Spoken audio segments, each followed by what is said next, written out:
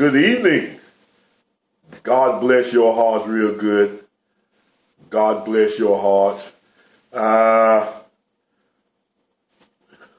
want to get my lighting right. Let me try something. Hold on one second. Let me try something. Well, no, they ain't gonna work. Let me turn the light over here. Get my lighting right. All right. Because it had kind of a glare. Let's see how this work out. It may be a little better. I got shadows. I just got, hold on, I just got my, gotta get this light right. Let's see how that works.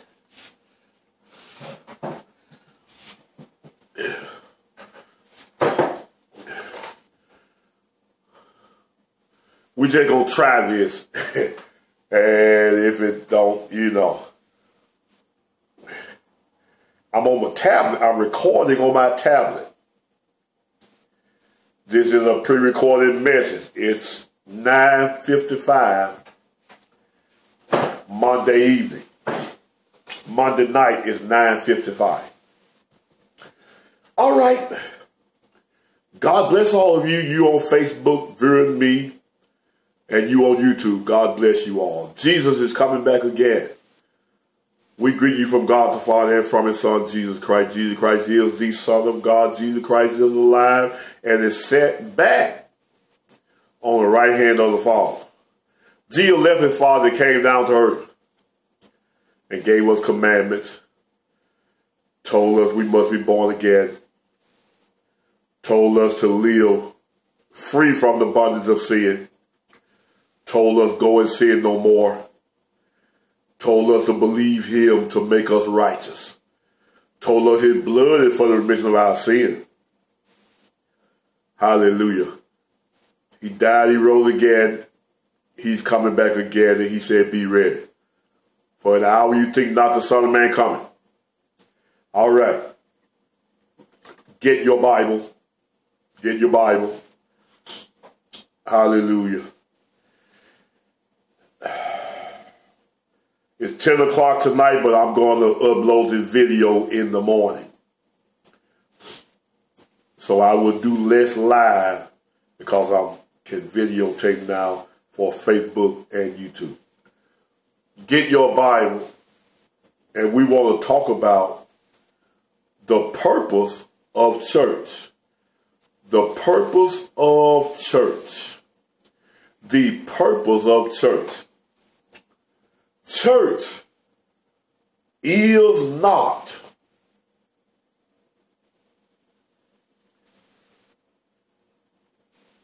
ordained, built. Church is not built. Church is not ordained. It is not ordained to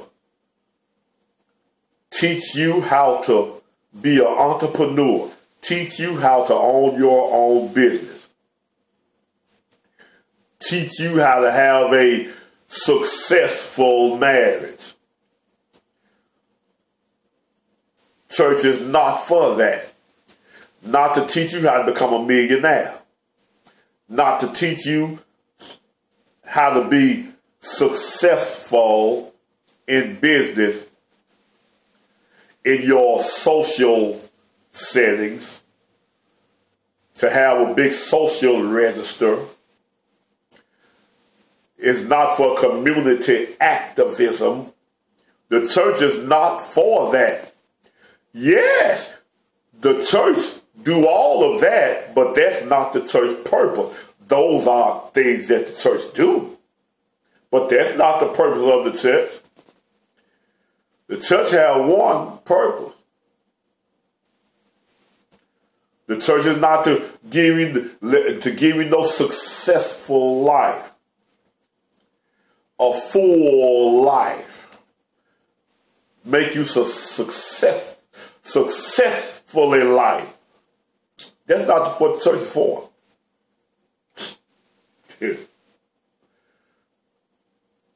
Get your Bible. Now the purpose of the church, let's get this straight, is Jesus' church. The church is Jesus' church. The true church is Jesus' church. Not yours, not mine, but Jesus' church. The church is not brick. The church don't have a steeple on top. The church don't have plush carpeted pews. The church don't have a charter. The church don't have a 501c3. The church is no building down here. Now we are the church. We who are in Christ, we who have repented of our sins, we are the church. It is Jesus' church. In the book of Matthew, the 16th chapter, and the 18th verse. These are the words of Jesus. Let's start with 17. And Jesus answered and said unto Peter, Blessed art thou, Simon Bar-Jonah. Let it back up to 15. Jesus said unto them, But whom do you say that I am? Hallelujah. Whom do you say that I am? Whom do you say I am? You know, y'all love to tell folks about your pastor, your bishop, and this and this. No, but who do you say that I am? Not the pastor, not the rabbi, not the Sadducee, not the Pharisee, not the prophet, not John the Baptist. But who do you say that I am?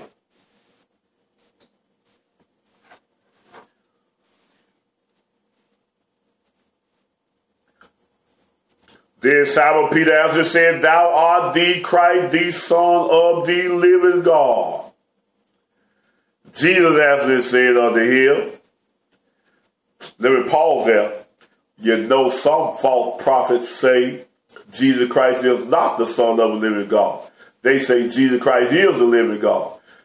God ain't got no son.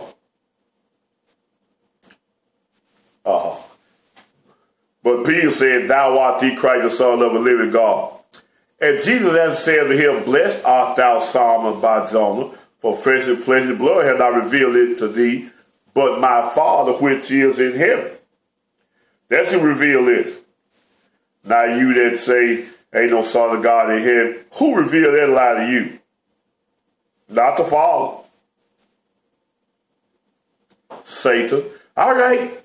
Verse 18, But I say unto you, for thou art Peter, and upon this rock I will build my church, and the gates of hell shall not prevail against it. Excuse me. Jesus said his church. And I will give you keys to the kingdom. Jesus' church is the kingdom. Jesus' church is the kingdom. The members of Jesus' church are in the kingdom. And I give you keys to the kingdom. The preacher got the keys to the kingdom. I give you keys to the kingdom of heaven, and whatsoever you bind on earth shall be bound in heaven. Whatsoever you loose on earth shall be loosed in heaven. The preacher got the keys to the church. The keys to the church is the gospel of Jesus Christ.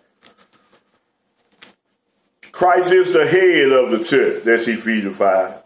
Christ the head of the church. He made us overseers of his church. And he gave us the keys. And he said, whatever you loose shall be loose in heaven. Whatever you bind on earth shall be bound in heaven. All right. Go to John 18:37. Let's get this. Let's see what these keys lock up. Oh, yeah. The keys will lock up him against you.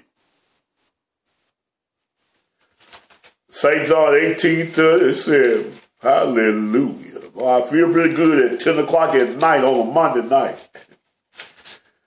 St. John 18:30 said, look at what Jesus said. Ha, ha, ha, ha. My kingdom is not of this world. If my kingdom were of this world, then would my servants fight, and I should not be delivered to the Jews. But now is my kingdom not from this. The kingdom is not in this world. The church is not on earth. Pilate said unto him, art thou king then? Jesus answered, thou sayest that I am king. To this end was I born, and for this cause I came. I came into the world, that I should bear witness unto the truth. Everyone that heareth the truth, heareth my voice. Oh, you got to hear Jesus. And you got to do what Jesus said do. All right, John 20, St. John 20. The purpose of church. The purpose of church and the purpose of Jesus is the same thing because it's Jesus' church. Your church wasn't good enough. Jesus had to build his own. The tabernacle wasn't good enough. The Holy of Holies wasn't good enough. The temple Solomon built wasn't good enough. Jesus had to build his own. John 20. See what to do with them keys. John 20 and 21. Then said Jesus unto them, peace be unto you, and my Father hath sent me, so send I you. How can they hear without a preacher? How can they hear without a preacher? And when he had said this, he breathed on them and said, receive you the Holy Ghost. Jesus said, receive the Holy Ghost. Okay, you need to receive the Holy Ghost. You in the church, you need to receive the Holy Ghost. Your sin forgiven, your sin washed away, you need to receive the Holy Ghost. Pray and ask God to fill you with the Holy Ghost. Whosoever sins ye remit, they are remitted. Remember remission of sin?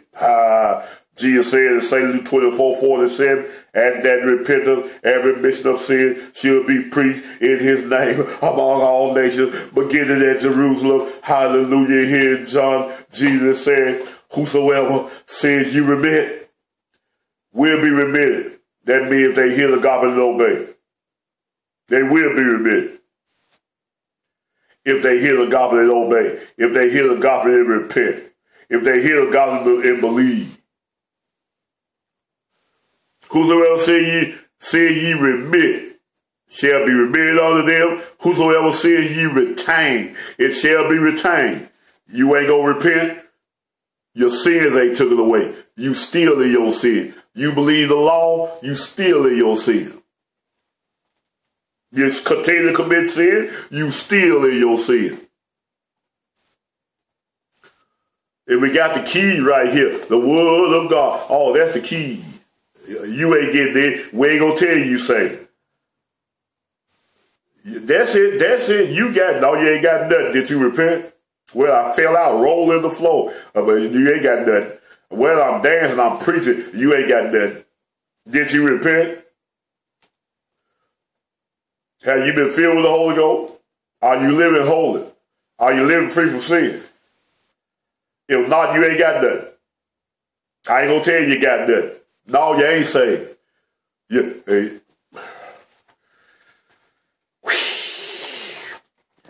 Stephen, I've been quoted in the end of the book of Acts, 7th chapter or 8th chapter. Stephen, or 6th chapter.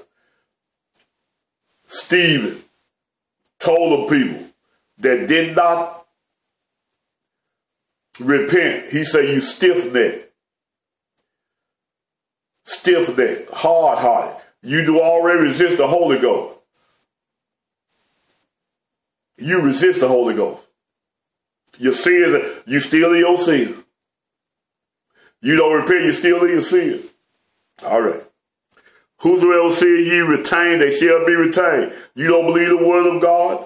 I'm not going to tell you you're saved. You ain't saved. You repent and obey? Yeah, according to the keys. According to the word of God, you're saved. All right. Did you repent? All right. Now, notice we talk about Jesus' church. We ain't talking about your church. We ain't talking about our church. Everything in our church. People whose sin have not been remitted is in our church because they didn't repent. All right, Acts 20. I tell you what I want. Give me Timothy 1:15. Timothy 1:15. My God, hallelujah. Timothy 1:15. The purpose of the church. Timothy 1:15. The purpose of the church is not to elect a mayor and a senator and a president. The purpose of the church is not for community activism. Although we do community activism. It's not the purpose. Those are happenstance, sidebars, side things that we do. What I say, I want to give me Timothy, hallelujah. Timothy 1:15. God. Hallelujah. Holy God. Timothy 1:15. We talk about Jesus' church. Well, I don't want that yet. Peter 2:21. Peter 2:21. Peter 2:21.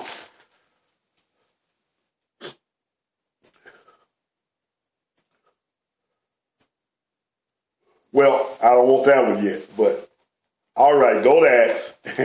Go to Acts 20:28. Acts 20:28. Hallelujah. Acts 20:28.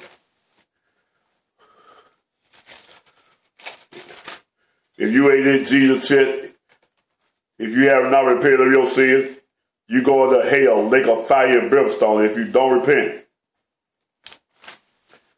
Ain't no sin going up in here.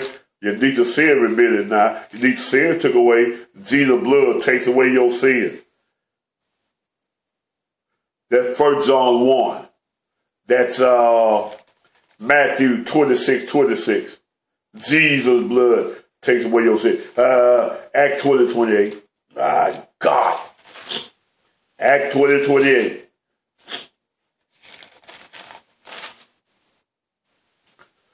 Take heed therefore unto yourself, this to the overseers, and all the flock over which the Holy Ghost made you overseer.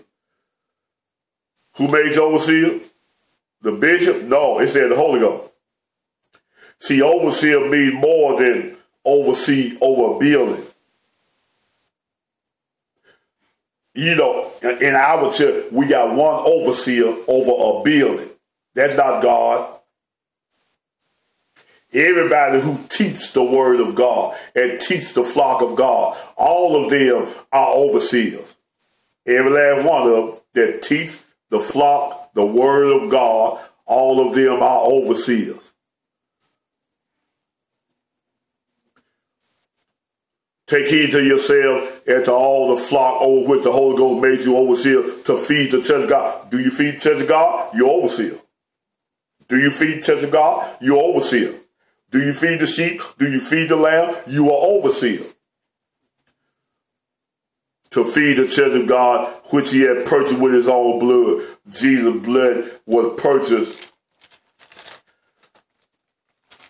Jesus' church was purchased with blood, not with money, but with blood. And the blood cleansed, the purpose of the blood is to cleanse you from your sin. Ain't no sin in Jesus' church. We are the body of Christ. We in Jesus' church. Only the righteous. Hallelujah. All right. Now we want to go to Timothy 1. I'm sorry, Peter 2:21. See the purpose of the church. Peter 2:21. For even hereunto were ye called, because Christ also suffered for us, leaving us an example that we should follow in his steps. The purpose of the church is to follow in Jesus' steps. Who did no sin. That means you don't do no sin. Neither will guy fall found in his mouth. No guy's supposed to be in your mouth. Who when he will revive not again. When he suffered, he threatened not, but committed himself unto him that judgeth righteously. You supposed to follow in Jesus' step. Follow his lead. Who did no sin, don't sin. Oh, that's the purpose of the church. Don't sin. Live free from sin. All right, now go to Acts 20:28. Praise the Lord right there. Oh, we just did that one. Go to Timothy 1:15. Praise God. Hallelujah. This is a faithful saying, word of all acceptation, that Christ Jesus came into the world to save sinners. That's the purpose of the church, to save sinners. We give you the gospel. We give you what our overseer told us to give you. And that's the reason Jesus, our overseer, came to save sinners, to save his people from their sin. That's Matthew 1:21. Whosoever believeth is baptized shall be saved. He that believeth not shall be damned. To save you from going to hell, fire, and brimstone, and burning forever and ever and ever. Revelation 21:8. Revelation chapter 20. That's why Jesus came. Peter 3:9, I believe it is. God not willing that any should perish. God not willing that any should perish, but that all should come to repentance. The purpose of the church is that you repent. Give you the message to repent, to believe on Jesus, to make you right, to make you holy. Being justified by faith and not the law. Now, the purpose of the church is not to collect no tithes. That's over. That's the law. It's not required no more. We let go of the book of Romans. Hallelujah. Romans 2. Romans 2.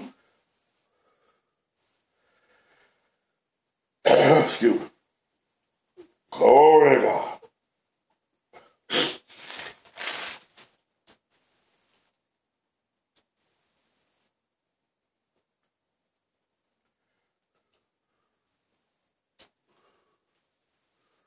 Romans 2,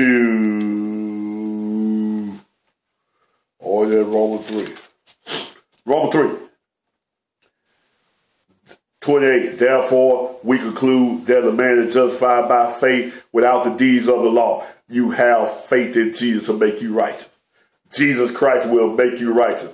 His blood shed for the remission of your sin. The blood of Jesus cleans us from all sin. You believe him to make you righteous. He lives. He alive. That's the purpose of the church. It ain't for nothing else. That's the purpose of the church. Yeah, the church do other things, but the purpose is so you'll be saved. This is where it's going to end one day. You're going to die one day. The soul that sins it shall die.